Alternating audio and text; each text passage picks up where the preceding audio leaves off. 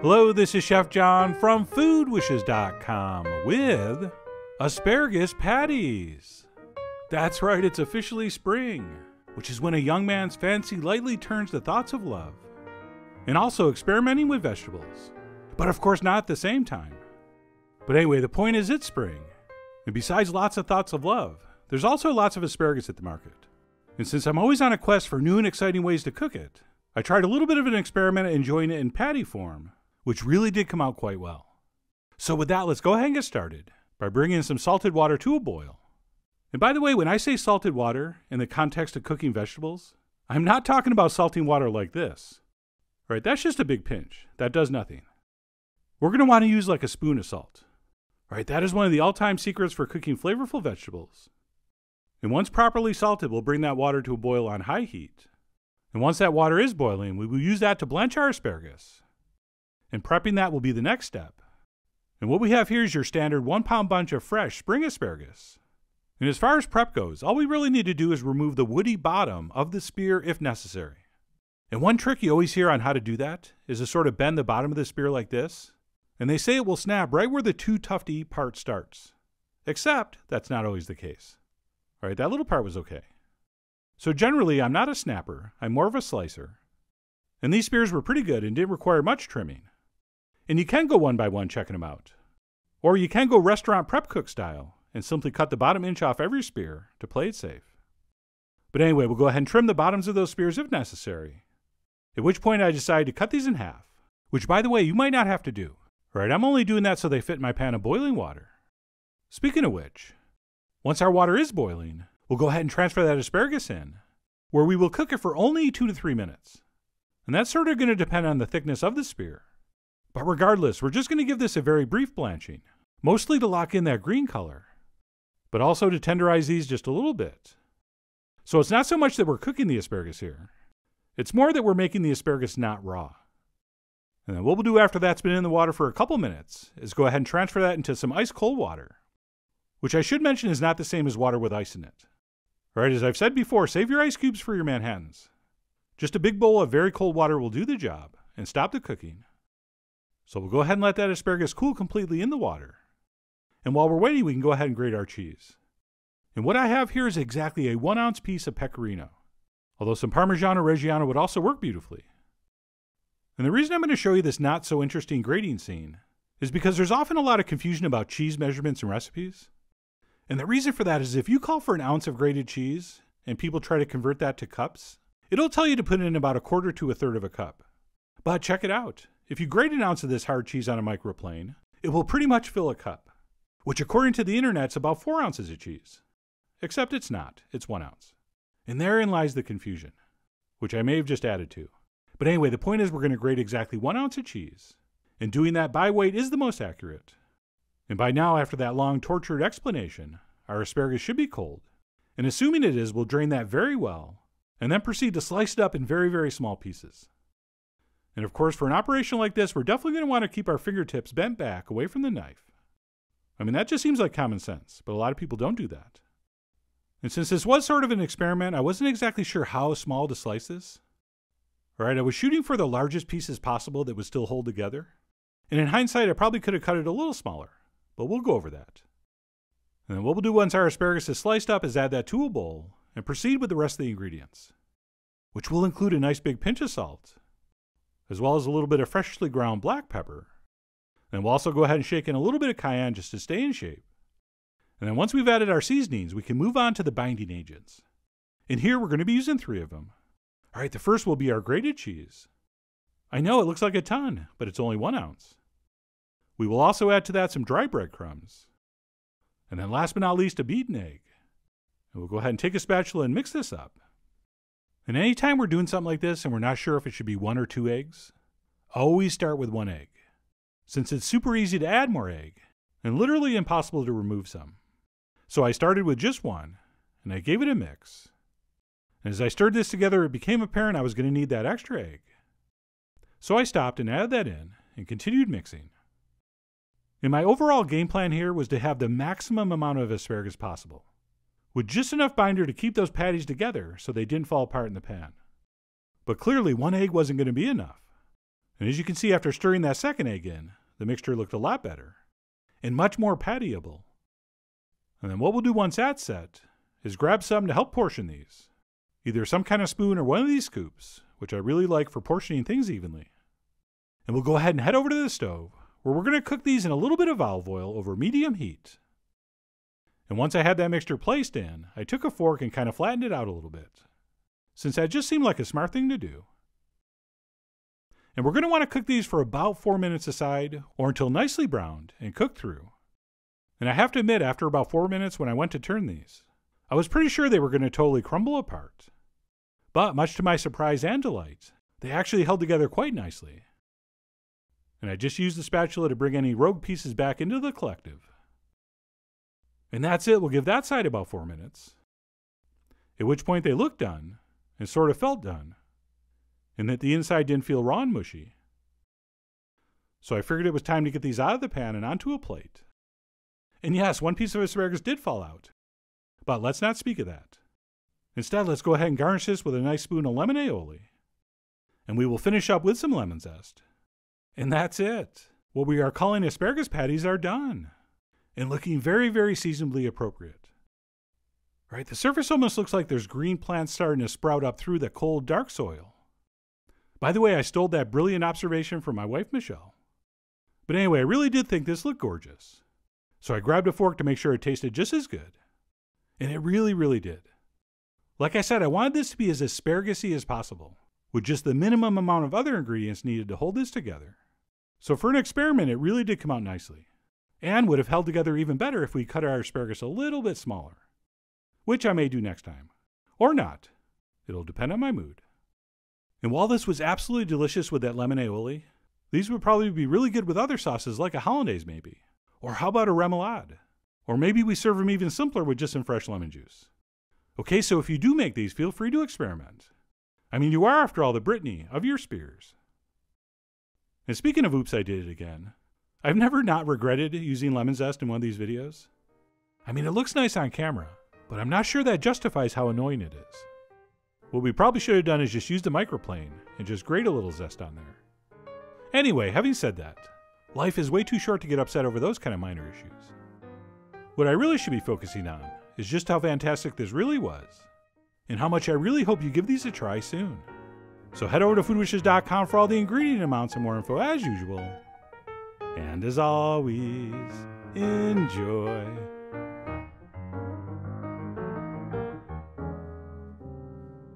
Cream of asparagus soup. That's right, I'm going to show you how to make this unbelievably easy and classic spring soup. And if you're wondering, does it taste as delicious as it looks? You bet your asparagus it does. But anyway, we always get lots of food wishes for vegetable soups, and this is one of my all-time favorites. And it's always a great sign when a recipe starts with a chunk of butter. So we're going to melt some butter over medium heat in a soup pot. As soon as that melts, we're going to dump in a finely diced onion, along with a large pinch of salt. And the reason I diced it small is because we want this to soften and sweeten, and that will happen quicker if the pieces are a little smaller. And because the asparagus cooks so quickly in this recipe, we need to make sure the onions are perfectly soft in this stage, otherwise you're going to be pureeing undercooked onions into your soup, and it will just not have that same delicious sweet flavor. So take your time, make sure they get nice and soft and golden. That took me about 10 minutes or so. And at that point, we're going to add some chicken broth and or stock. Of course, you can use vegetable stock. I'm also going to add a couple cups of water. And then we're going to raise the heat up to high to bring this up to a simmer, because I want to simmer those onions for another 15 minutes. And that's for two reasons. It's going to make sure the onions are beautifully sweet and fully cooked. And it's also going to give us the perfect amount of time to prep our asparagus. So let it come up to a simmer on high, then reduce your heat to medium, and just let it simmer like that while you work on your asparagus. So we're going to head over to the cutting board. We're going to grab a few spears in our hand. We're going to cut the tips off and then simply go down the spear about every inch, cutting like that. And by the way, we are going to strain this, so do not worry about the woodiness near the bottom. You can cut all the way. And that is all there is to it. You can do that, right? That's what I thought. So we're going to want to do about 2 pounds of that. Of course, those have been thoroughly washed first.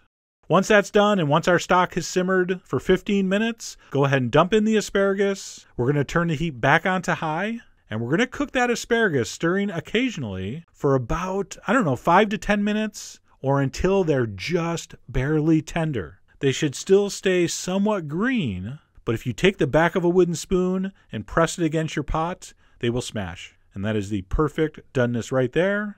So we don't want to undercook them, just trying to keep them bright green. All right, we need to cook it long enough to get rid of that bitterness. And of course, on the other hand, we don't want to go too far, otherwise they're just going to get all mushy. That color will turn kind of a yucky gray-green, and nobody wants to look at that. So try to get them right in that sweet spot, literally, where they're still green, but just barely tender. Once that happens, you're going to turn off the heat, and we're going to puree this perfectly smooth. I'm going to use a stick blender. You can use a regular blender or food processor. Be very careful, of course. And by the way, I was experimenting here with an overhead light on the stove, but it was making these brutal shadows, which was really bothering me. So let me turn that off. There we go.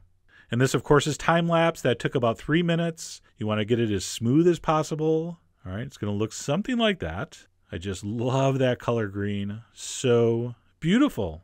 Okay, now that that's done, you could eat the soup like this, but I'm going to suggest we strain it to make the texture a little finer, a little fancier. So we're just going to pass that through a mesh strainer, and you can see it's going to catch all those tougher fibers. So if your spears were sporting wood at the bottom, this is going to catch all of that. So anyway, there we go. Mine's strained, looking gorgeous. We're going to turn the heat back on to low at this point. We're going to season it up with a little bit of cayenne pepper, some finely and freshly ground black pepper, a good amount of salt. Under-seasoned vegetable soups are the devil's playground. So a nice big pinch of salt. And then it is, after all, called cream of asparagus, so I'm going to throw in a half a cup of heavy cream. All right, it sounds funny to say that cream is optional in a cream of asparagus, but it really is. If you're really watching the calories, it could be omitted, but it really does increase the gorgeousness of this soup by, I'm going to say, I don't know, 50 to 60%. So I hope you put some in. By the way, extra credit if you use homemade creme fraiche. That is just unreal in this. All right. And believe it or not, that cream of asparagus soup is pretty much done. Of course, we're going to give it one last taste just to be sure. And once you're happy with it, you can go ahead and start ladling that up into some hot bowls. But I'm going to show you one extra optional step because I know you fancy yourself as some kind of gourmet foodie type person. We're going to do a little lemon Parmesan cream. And all that is a splash of whipping cream in a bowl.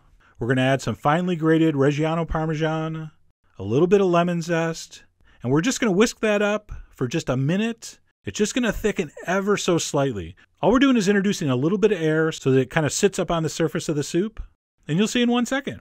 So ladle your soup into the bowl. Drizzle a little bit of that Parmesan lemon cream on top.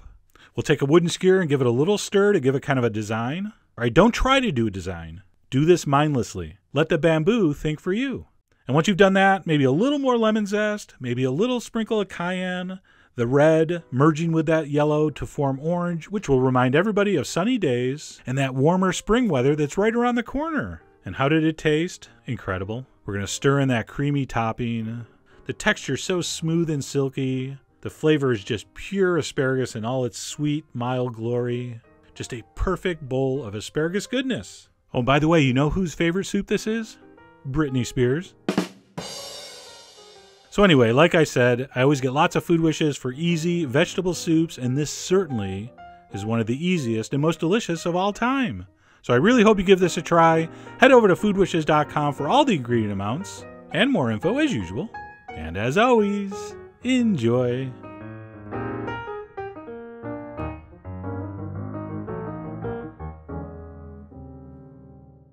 Asparagus Soufflé. That's right, we're getting all fancy.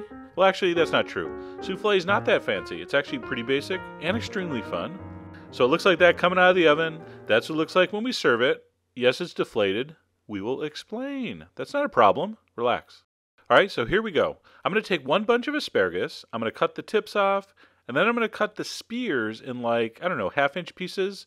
Don't go all the way down. You want to stop when it starts getting woody. All right, no one's ever tasted a soufflé and said, all right, this is good, but I wish it was a little woodier. So we only want the tender parts. I'm going to boil that in salted water for only like 2 minutes. I just want it to turn bright green. I don't necessarily want it to get tender or soft. I just want it to start to cook. So 2 minutes in the boiling water. I'm going to fish it out into some very cold water, preferably ice water. All right, but it doesn't have to be ice in it as long as it's very cold. That's going to stop the cooking, and that is ready. Set that aside.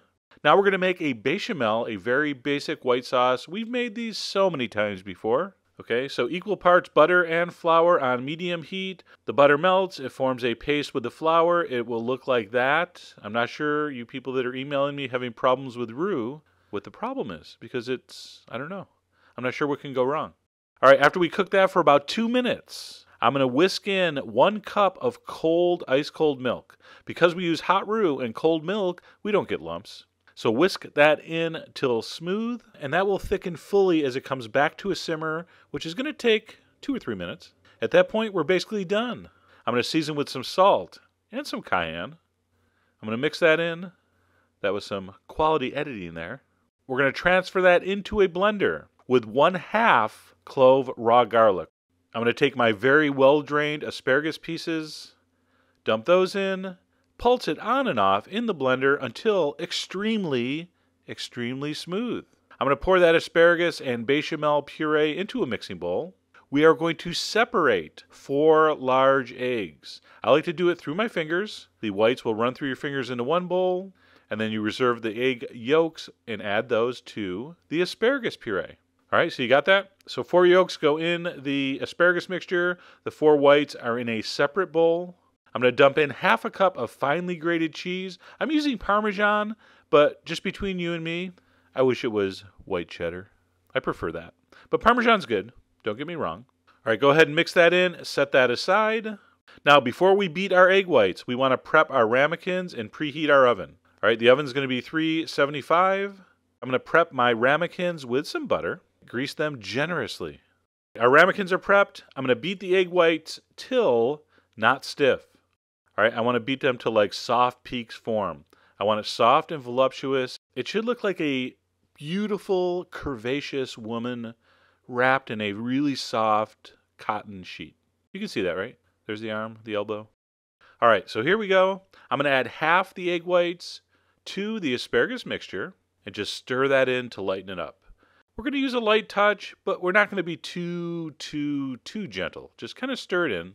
Once the first half sort of disappears into that, we're going to add the second half of the egg whites, and this time we are going to be a little more careful, but we're still not going to be all, super delicate. We're going to fold it in, which means bring the spatula up from the bottom and the sides up over the top, and basically just do that until it's mixed in just barely. See that? Looks like that? You can still see little remnants of egg white here and there. That's fine. That's perfect.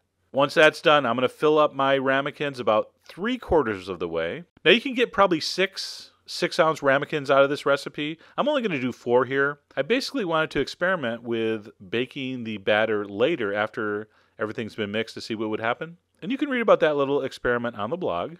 All right, we're going to put those in 375 for about 20 minutes, 20 to 25, until they look like that. Look at those. So beautiful. By the way, hurry up and look, because they're going to fall any second. That's right. As soon as you take them out, they're going to deflate, and they're going to look like that when you serve it. That's how it's supposed to look. If you want people to see them all puffed up, bring them into the kitchen when you take them out of the oven. But that's not how you're supposed to serve them. If you serve it like that right out of the oven, way too hot to taste, and it's going to deflate anyway. So don't even bother. All right, so let me dig into this. Soft, supple, foamy, just pure asparagus flavor. So delicious. Anyway, there you go. Asparagus soufflé. I felt like doing something, I don't know, a little on the fancy end. Not really very fancy when you come down to it. Just beautiful, fresh green vegetable puree, a little bit of white sauce, a little bit of cheese, and then, of course, the magic of the egg foam. Anyway, I hope you give this a try. All the ingredients are on the site, as usual. And as always, enjoy.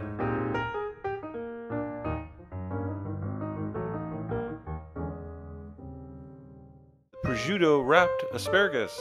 By the way, I'm doing this voiceover from a hotel room in San Antonio, so if it sounds a little weird, y'all, please forgive me. All right, here we go. 2 ingredients only, believe it or not, prosciutto and asparagus.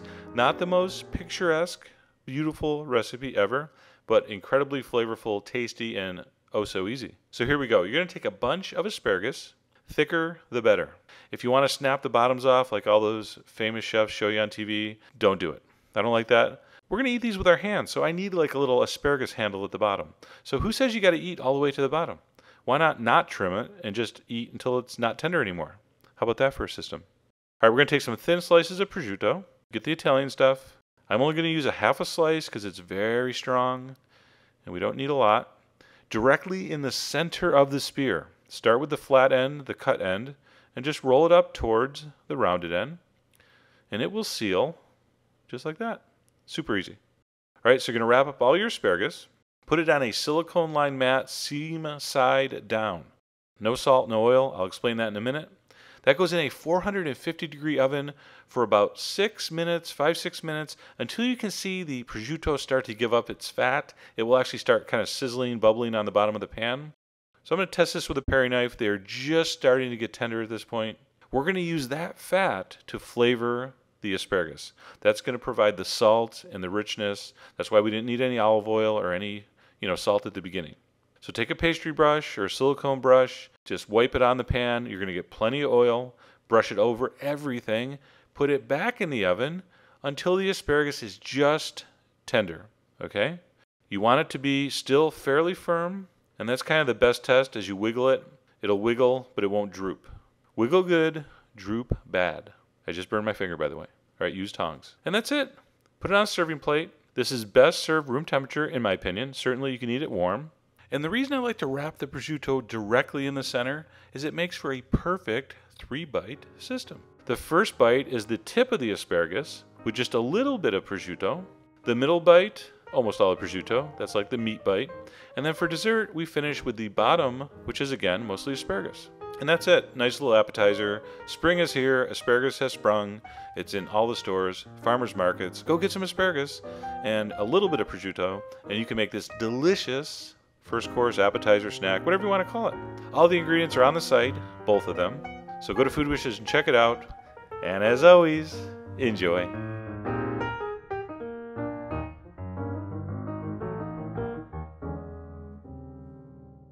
Roasted asparagus with prosciutto bits and poached egg.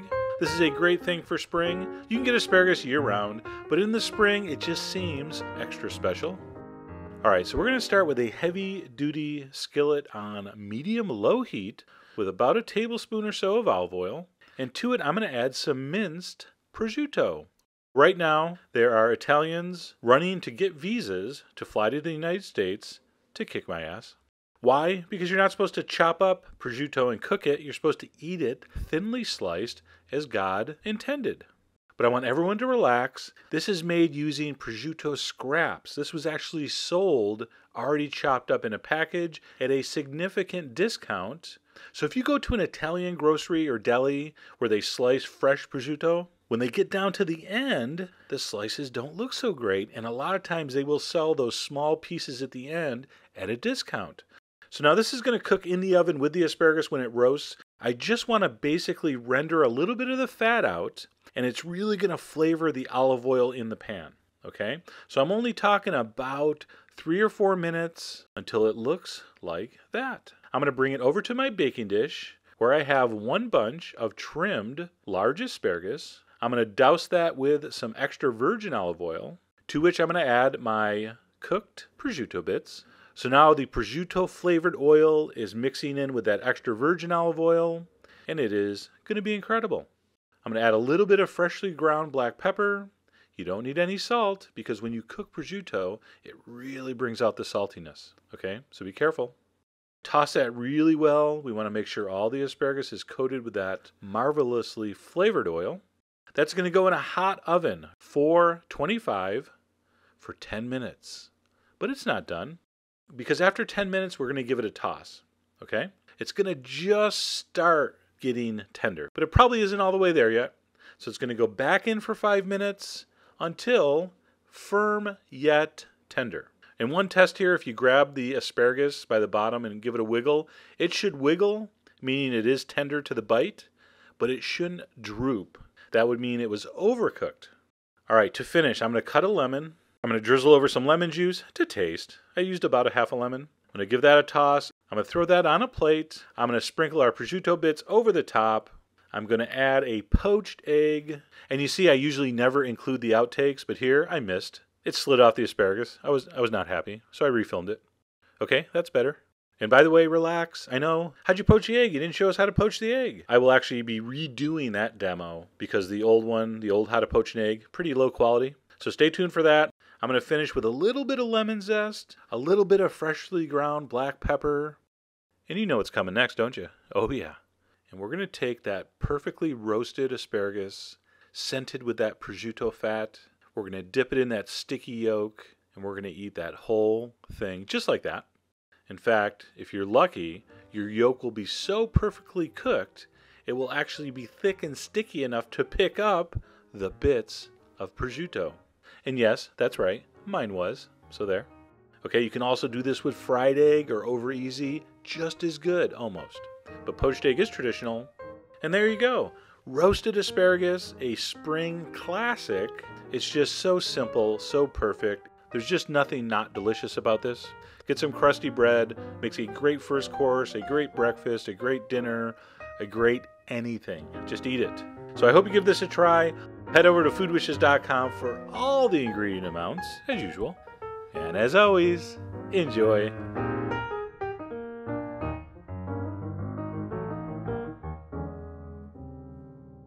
Bacon and asparagus Dutch baby. That's right, this puffy baked pancake is just not for breakfast anymore. Although having said that, this would make a spectacular breakfast, especially with a fried or poached egg on top. In fact, if Father's Day brunch was a thing, this could be perfect. I mean, I think your dad would love this so much, he'll probably even forget you got him another tie for a gift. But anyway, we're getting a little ahead of ourselves, because before we worry about how and when to serve this, we need to show you how to put this together. So let's go ahead and get started with our batter, and that will begin with 3 large eggs. And then to that we will add some whole milk, or 2% or skim, really doesn't matter here. We also want to toss in some finely and freshly grated Parmesan. Of course, the real stuff from Italy. I mean, seriously, what kind of crazy person is using the fake stuff with the sawdust in it? So we will add a little bit of real cheese, please.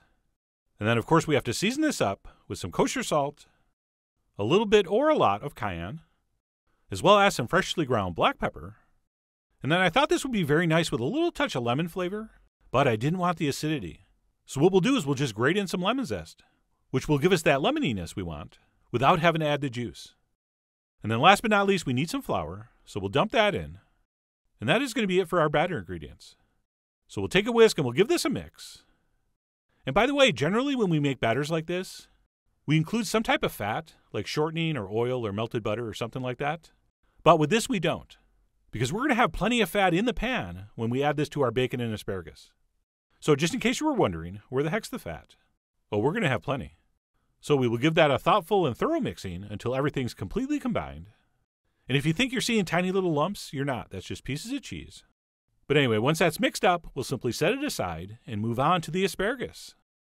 And what we want to do here is take our fresh raw spears, and starting with the tip end, we're going to slice across like this into roughly, 1/4-inch pieces, all the way down to the bottom. Well, maybe down to the bottom. If it gets a little tough or woody when you get to the end, don't use that piece. So you should be able to feel with a knife if it's tender or not. So of course we will discard anything we think is inedible. And by the way, the great thing about cutting asparagus like this is that if you overcook it or undercook it a little, nobody will notice. Because we've cut these in such short lengths, we've taken the fibers out of play. And once that's set, we can head over to the stove to start our bacon. So I'm going to slice up about 6 strips of bacon and add it to this heavy-duty cast iron pan set over medium heat. And I did add a couple teaspoons of olive oil to this pan first to get things started. Because as you'll see, for this technique to work, we do need a good amount of fat in the pan. And what we want to do is cook this bacon until pretty much all the fat's rendered out and it starts to get crisp.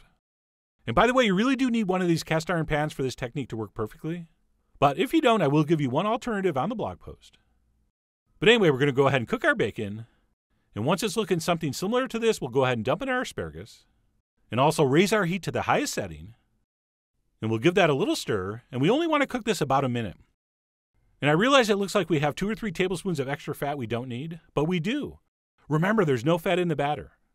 Okay, so you can blot out some of that if you want, but we really do need 3 or 4 tablespoons for this technique to work properly.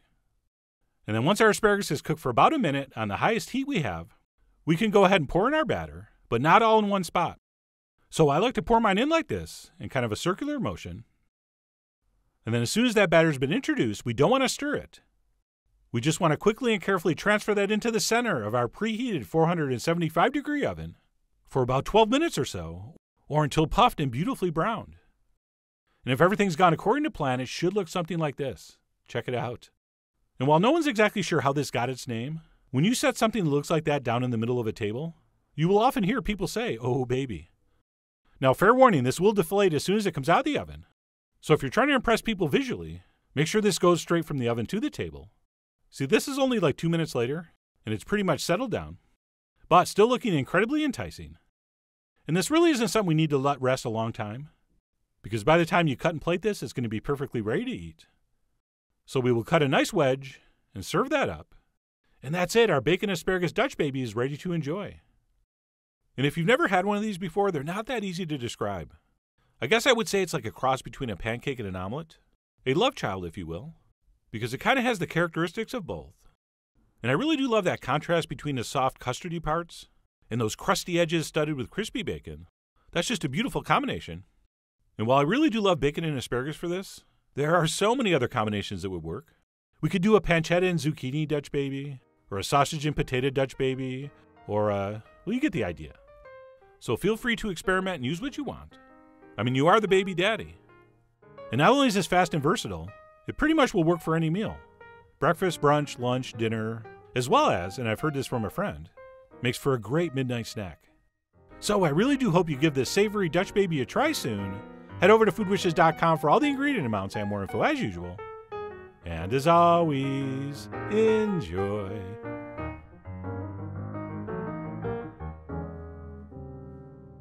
Asparagus Tart. That's right, I really wanted to call this Asparagus Wrapped, but unfortunately that's not a thing, so we're going with Tart. And the usual reason for making these is my love of asparagus, but this time it was my love of using up puff pastry that I found in the freezer. So that's what happened this time, and this was the result. So let me show you how to put this together, and the first thing you're going to need to do is find some frozen puff pastry in your freezer. Or of course buy some. And we're going to put that down on a Silpat lined baking sheet. And as you can see here, that's fully thawed. Very important, it's got to be thawed all the way. And the reason we want this fully thawed is because the first step here is we're going to go around the edge and kind of fold it over and roll it up to make the outside crust. So I'm going to go around with my fingers, kind of folding it, rolling it up like this. And actually, as you can see here, one finger does a fantastic job. And don't worry about trying to make it perfect. This is a rustic tart, okay? And after we've gone around and rolled up that edge, we're going to take a fork and we're going to start pricking it. And we're going to prick it and we're going to continue pricking it until it's fully and completely pricked over. However, we don't call it pricking. That doesn't sound good. We call it docking. And then once that's been completely and utterly docked, we're going to go ahead and pop that in a 400-degree oven for 10 minutes. And this is just the pre-baking. It's going to get baked again. So we're going to pop that in for 10 minutes. And when it comes out, you're going to be thinking, why did you just make us do all that work? All right, and that's understandable because it doesn't look like we did anything. But fear not. Check this out. We're going to take the back of a fork, and while this is still hot, we're just going to press it down with the back of the fork like that, and the part of the dough that we docked will flatten out, and as you'll see, the part we rolled up around the edge will stay just like that. Okay, so hopefully everybody feels better now. And then all we're going to do is just let that sit there and cool while we prep our asparagus, which is super easy because all we're going to do is give them a very quick boil, and I mean quick.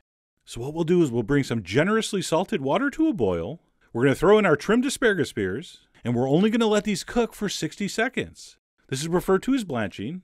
And of course, that technique was named after its inventor, Chef Blanche. You guys will believe anything, ton. But anyway, like I said, we're just going to give it 60 seconds, and then we're going to fish it out into some ice water. And I say ice water because that's what they told us to use in culinary school, but I always just use very cold water, and it works every time. So save your ice for the margaritas. And then as soon as those are cold, go ahead and drain that and reserve until needed. And then besides the pastry and the asparagus, we're going to need to do a little bit of a creamy mustard sauce for the bottom. So in a ramekin, we're going to take a spoon of Dijon, a little spoon of creme fraiche or sour cream, some freshly ground black pepper, and a pinch of cayenne. And then we'll mix that up well. And you'll notice I'm not putting any salt in here. Our pastry has salt in it. And of course, we blanched our asparagus in very well salted water. So the seasoning should be fine. Plus, we're going to top this with a little bit of Parmesan. So anyway, we're going to mix up that sauce. And then once that's thoroughly mixed up, we'll take a couple teaspoons and we'll spread it evenly into the bottom of our now cooled tart shell.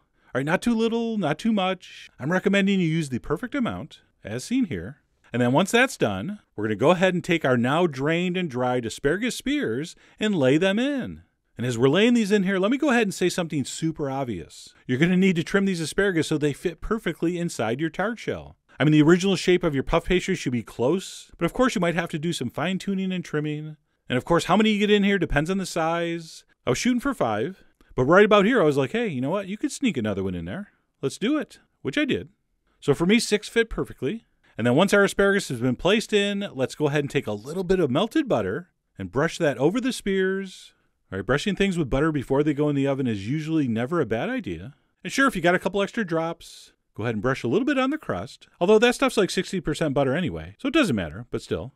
And then last but not least, before this goes in the oven, we're going to give that a very light dusting of Parmesan. And have I mentioned lately you should use the really expensive Parmigiano Reggiano? Okay, so we're going to give that a light but thorough dusting. And then that's going to go back in our 400-degree oven for about 10 to 12 minutes, or until it looks like this. Check it out. That's pretty. That's real pretty. Your crust should be perfectly golden brown, and the color on that asparagus is going to deepen a little, but it should be still a very beautiful dark green. Now at this point, I'm usually telling you to let it cool down a little bit. You really don't have to in this case. You could serve this piping hot, you could serve this warm, you could serve this room temperature. This, believe it or not, is even good cold. So very versatile. So at that point, we're going to go ahead and plate that up. I serve mine with a little charred pepper and arugula salad. That's charred red pepper and arugula, oil vinegar, okay? But anyway, that's it. Simple asparagus tart. I mean, for how gorgeous that looks, that was actually pretty easy. Just a brilliant combination of that crispy, buttery pastry, that sweet, still almost firm, but perfectly tender asparagus, and then just that little touch of creamy mustard sauce underneath, bringing the two main components together. It's just an excellent thing to eat. And speaking of that sauce, don't worry if you think it's going to make everything soggy. It doesn't. Check this out. That bottom's still going to be beautifully browned and crispy. So asparagus should be very abundant right now. And literally every grocery store in the country that has a freezer case sells frozen puff pastry. And because of those two things I just said, I really hope you give this a try, all right? So head over to foodwishes.com for all the ingredient amounts and more info as usual. And as always, enjoy.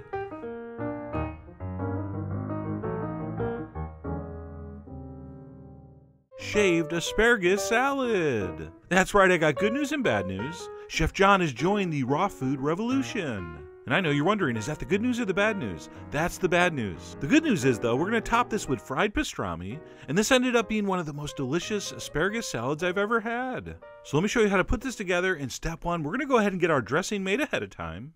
And because I'm going to use the smoky, cured awesomeness that is pastrami, we're going to go with a very simple, slightly sweet mustard dressing. So into a bowl, I'm going to throw in about a tablespoon of Dijon mustard, to which we're going to add some seasoned rice vinegar, which, as you well know, has a little bit of sweetness to it. And we'll give that a quick mix. And then all we're going to do to finish this up is drizzle in, while whisking, a couple tablespoons of olive oil. And thanks to the mustard, this is going to emulsify fairly easily. So I'm drizzling kind of slow, but not too slow. And after drizzling while whisking enthusiastically, it should look something like this. Then we can go ahead and put that aside while we prep our asparagus. And there it is, some washed raw asparagus. And what we're going to use to shave this is a nice sharp vegetable peeler. And since the bottom of the asparagus is going to be the toughest and most fibrous, we'll actually hold that end and peel towards the top like this. And what you're going to end up getting are these beautiful, thin, long strips of raw asparagus. And other than that part at the bottom that you're holding, you should pretty much be able to peel most of the asparagus spear. Which reminds me, one pro tip, buy a little extra asparagus and then make soup the next day with that and the scraps from this recipe. Oh, it's the perfect system.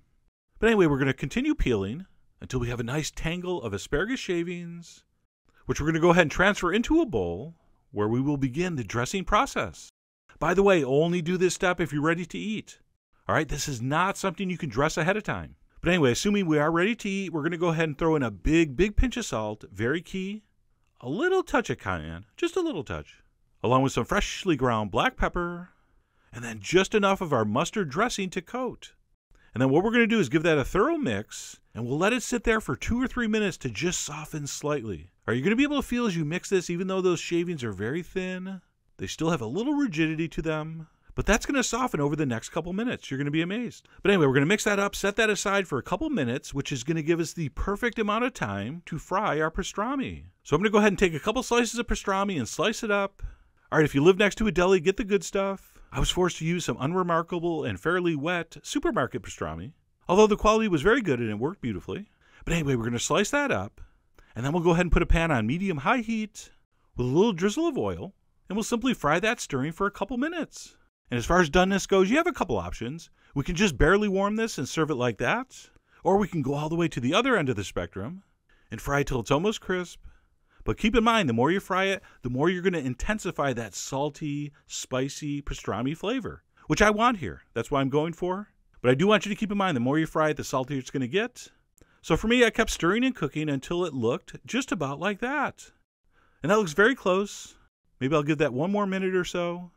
And when you think your pastrami is getting close to where you want it, we'll go ahead and plate up our shaved asparagus, which as you can see has wilted a little bit. It's still nice and bright and fairly crisp, but it's just relaxed a little bit, kind of slumped down a little bit. So that's perfect right there.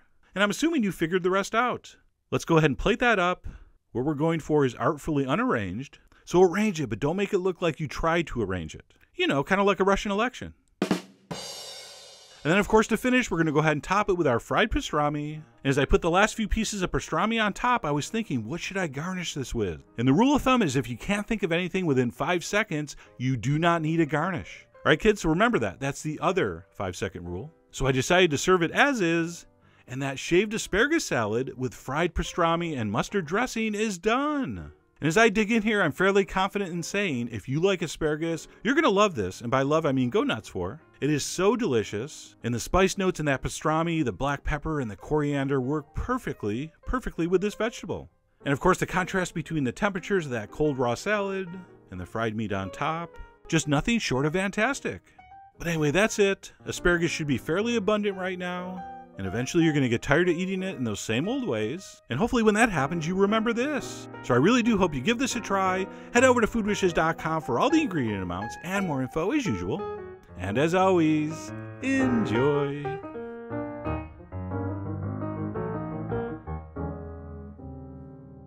Creamy asparagus and cauliflower soup. That's right, it's very rare I make asparagus and/or cauliflower soup. I mean, I say I do. But by the time I'm done adding things like cream, cheese, butter, and bacon, that's nothing more than a delicious lie. So anyway, this time I decided to actually make a real asparagus and cauliflower soup, and this is how we're going to do it. So step 1, let's go ahead and put a saucepan or soup pot on medium heat, and in that we're going to sizzle some garlic and a little bit of olive oil. And by a little bit, I mean a couple tablespoons, which is actually more than you need to saute the garlic, but that's not the only reason it's in here. All right, that olive oil is going to provide a little extra richness in what's otherwise a fat-free soup. And besides, I'm not sure who said it. It probably was me. But don't think of olive oil as fat. Think of olive oil as food, because that's what it is. But anyway, we're going to sizzle that garlic for just about a minute. We really don't want any color on it. And at that point, we're going to add about 6 cups of liquid. Now I'm going to use a combination. I had about 4 cups of chicken broth that I made the other day out of an old roast chicken carcass. And I only had about 4 cups of that. So I went ahead and added a couple cups of water. And once that's in, we'll go ahead and raise our heat to medium-high because we want to bring this up to a simmer. And while we're waiting for that to happen, let's go ahead and prep our cauliflower, which is going to be super easy because all we're going to do is break up one head. And you could just use brute force and pull it apart with your hands. But since we can pretty much use everything, I just grab a knife and hack it up like this. And once we've cut that, we can go ahead and dump that into our pot. And then all we're going to do is just simmer this cauliflower until it's completely tender. So like I said, our heat's on medium-high. And while we're waiting for that to start bubbling, we could season this up a little bit. And we're going to go with some freshly ground black pepper, a little shake of cayenne, just to stay in shape, and a big pinch of salt. And we'll go ahead and give that a stir. And then basically all we're going to do is wait for this to start simmering, and then back the heat down to medium-low, and just maintain a gentle simmer until that cauliflower is completely tender. And that's probably going to take about 15 minutes or so. So while that's happening, let's go ahead and prep our asparagus. And to do that, we're going to want to trim off those woody bottoms. And you see some chefs on television showing you this method, where you grab the bottom and you bend it like this. And they say wherever that snaps, that's where the tender part of the asparagus starts. So I gave that a try and it kind of works, except that bottom flew under my refrigerator. Oh, don't worry, I promise I'll pick that up the next time we buy a new refrigerator. So like I said, this method does kind of work, but it takes too long. You got to do one at a time. I mean, I'm busy running an international money laundering and video recipe cartel. I do not have time to snap individual spears. So I like to use a knife and trim a bunch at once, and the blade of the knife will tell you where to cut in. See, I start to cut here, and I could feel it was way too fibrous and tough. So I moved it up a little bit. Boom, tenderness. So that's my method, very fast and effective. Of course, if you're going to strain this soup, which I'm not going to, you don't really have to trim much because those fibers will be strained out. And then once the asparagus bottoms are trimmed off, we're going to cut this asparagus up in pieces. All right, the tops are pretty tender, so we can make a big cut there. Oh, and by the way, I like to save a few of these tips for garnish, so I'm going to set a few aside to blanch and use later. But anyway, we're going to continue to cut down, and the closer I get to the bottom, the smaller I like to make the cuts. Because, of course, the farther down you go, the more fibrous it gets. So we're going to go through, we're going to slice up that asparagus, and at that point, hopefully, our cauliflower is tender. And how we'll know? We will check its crushability. So if you can take a wooden spoon and kind of smash that cauliflower against the side of the pan, and it basically just falls apart, it's done. And at that point, we can go ahead and raise our heat to high, And go ahead and dump in our asparagus. And we'll give that a stir. And please resist the temptation to dump in more liquid at this point. I know it doesn't look like there's enough and it's going to be too thick, but it's not. Asparagus and cauliflower are almost all water. So just stir it around, move it around, and there should be enough liquid to just cover. And then all we're going to do is stand right there with our wooden spoon. And we're going to cook this for about, 5 or 6 minutes, or until that asparagus is perfectly tender, yet still green. And there's only one way to do that: fish some out and test it. And if those pieces of asparagus still have a bite to them, still have kind of an undercooked grassy flavor, let it go another minute. So I kept checking mine, and after about 5 or 6 minutes, it was perfect. And at that point, we're ready to puree. Now you can do this very carefully in a few batches in a standard blender, but if you do have one of these immersion blenders, go ahead and use it. Works absolutely perfect for this. And we want to go ahead and blend that absolutely smooth. And as you do, you're going to see it turn into one of the most beautiful green colors ever. I like all shades of green, but I find this one particularly appetizing. And then once that's been processed completely smooth, you're pretty much done, except for like the most important step, taste for seasoning. I'm pretty sure you're going to have to stir in some more salt. You've heard me say it before, one of the only ways to screw up a soup is under-season it. All right, it doesn't matter what's written on a recipe. When it comes to the final seasoning, it's up to you to massage your potage. So make sure you give it a final taste. And I know, because I've trained you well, you want to add some heavy cream here, or some creme fraiche, or some butter, or top it with bacon. But like I said, we're going to be good and keep this very light and wholesome. But anyway, once that tastes exactly how you want, we're going to go ahead and ladle that up into some warm bowls. And then we got a couple options for garnish. So you remember those tips I saved earlier?